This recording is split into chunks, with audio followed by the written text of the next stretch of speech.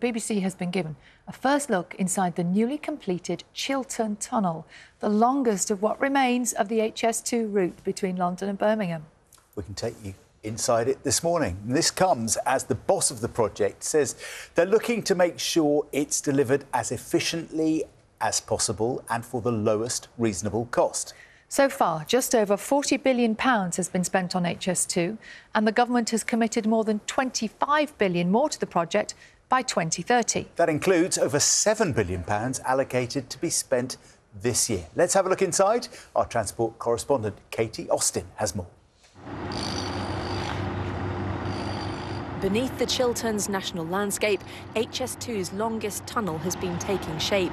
Twin tunnels running in parallel over 10 miles. 70 metres under the ground, we got a first look at the completed structure.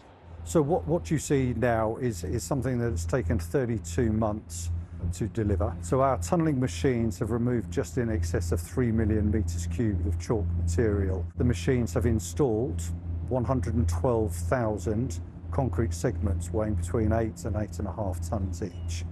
Trains will eventually pass through here at speeds of up to 200 miles per hour, carrying passengers between London and Birmingham. But exactly when they'll start running is still not clear.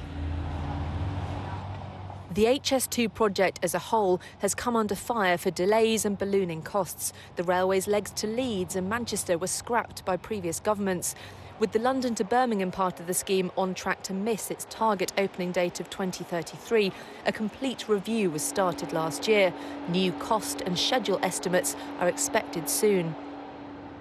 The Chiltern Tunnel is an impressive feat of construction and engineering, but many people who live nearby are unhappy about the disruption it's caused, including to the landscape. Elsa owns a pub just around the corner in West Hyde, where she grew up. We don't have access to a train station that's going to be part of this train line, and it's not going to be benefiting the local community. They've just sort of built a monstrosity through our countryside, and people are rightfully quite annoyed about it. Back inside the Chiltern Tunnel, a lot more work will be needed before tracks can be laid and all the other systems installed that will make the new railway work. We're now waiting to hear what HS2's new timetable and price tag might be. Katie Austin, BBC News. One day we'll see trains inside there as well. Eventually.